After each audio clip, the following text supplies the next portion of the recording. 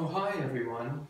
This is Jesse from BenderFitness.com, and today is Sunday Run Day, or as I like to call it, Sunday Run Day Fun Day. And today we're going to be talking about the major topic that we get every week: how do I run faster? Well, here's another tip on how to run faster. Incorporate the long run. 1 day a week, go running for longer than you normally would. Now, this entire concept is actually extremely smart, and people ask, well, why run longer than what I normally would, and why would I run it slower? Because that's the idea. How does that make me faster? Let's break it down real quick with science.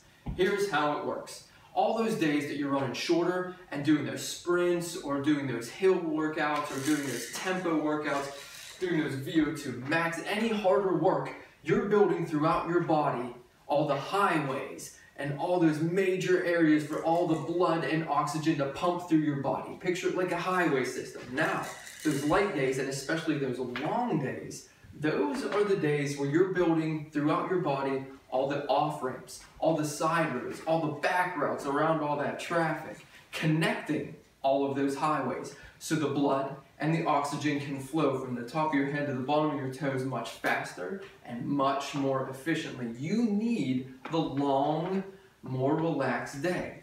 Now say, for example, you run 30 minutes at a time.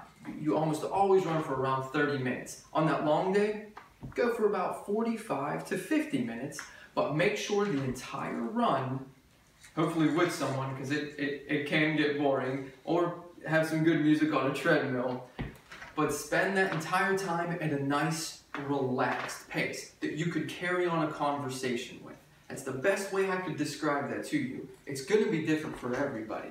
Now, after light days and after long runs, keep in mind how to keep your speed up and keep improving your speed. So after long days, after real light days, throw in about a handful, 3, 4, maybe 5, 8 to 10 second strides. Not full out sprints, just strides, walking back to your starting point at the end of light days. That'll help with your leg turnover and your overall speed. Keep that in mind. Mav loves after run strides. He stated so well. So, how to get faster and how to get more endurance, how to get more strength for running. Always incorporate that long day. Keep it light and relaxed. Enjoy the run. It is a blessing.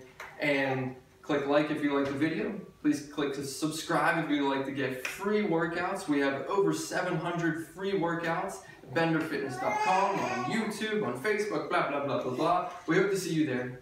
Please send us your questions, your comments, concerns, any other running questions. I'd love to answer for you, and I will try to get better at doing that for you all. So hit us up. Thank you very much. Happy Fun Day Run Day.